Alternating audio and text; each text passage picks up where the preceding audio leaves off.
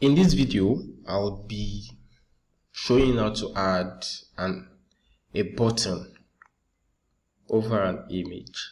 So essentially we're trying to create something like this, having this cake, having this button as an over the image and everything.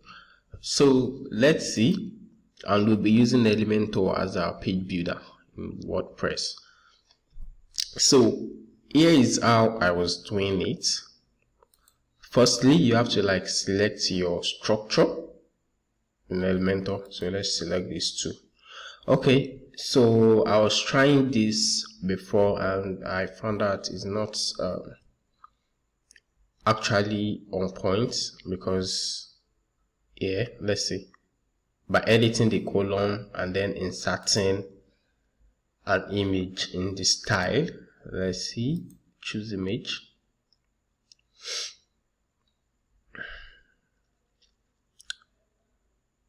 Okay, so let's choose this image. Let's see.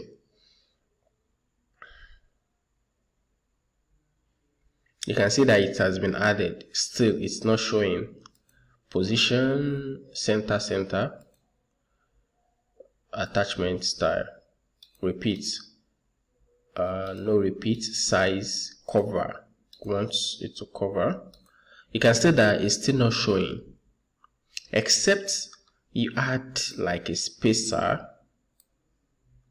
like a spacer to the column, and then extend the width of the spacer, or the height rather of the spacer, which is why it will show. I generally do not like this option, and I would actually prefer another option.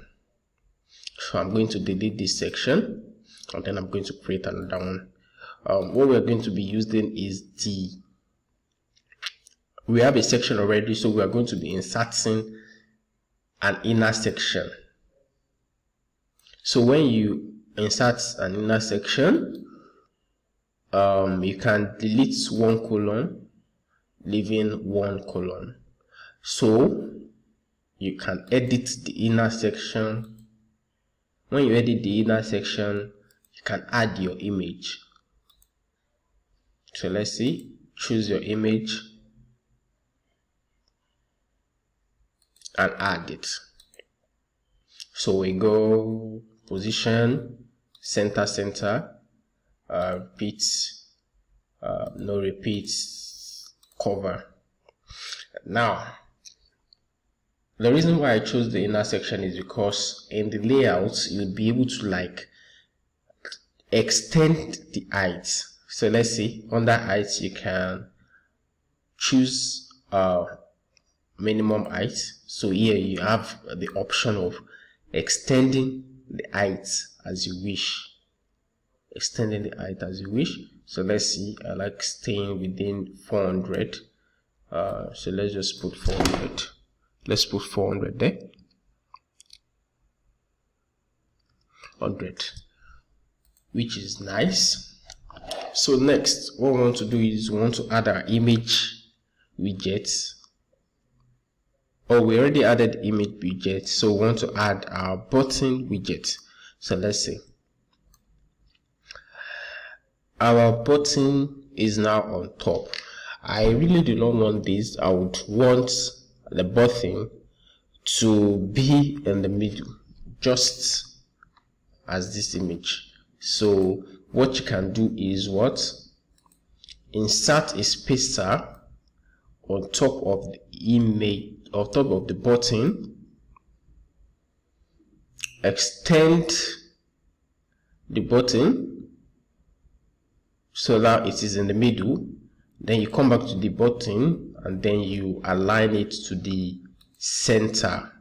So you can see it is becoming like this. So next, you can then go to the style of the button and then make your styling. Typography, I have some saved fonts already. So let's see, Merriweather.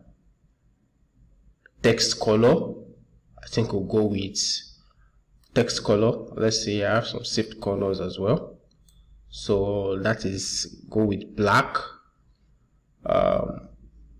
Background color, background type, this if you want to have if you want to add an image to the background, but just change the color and all.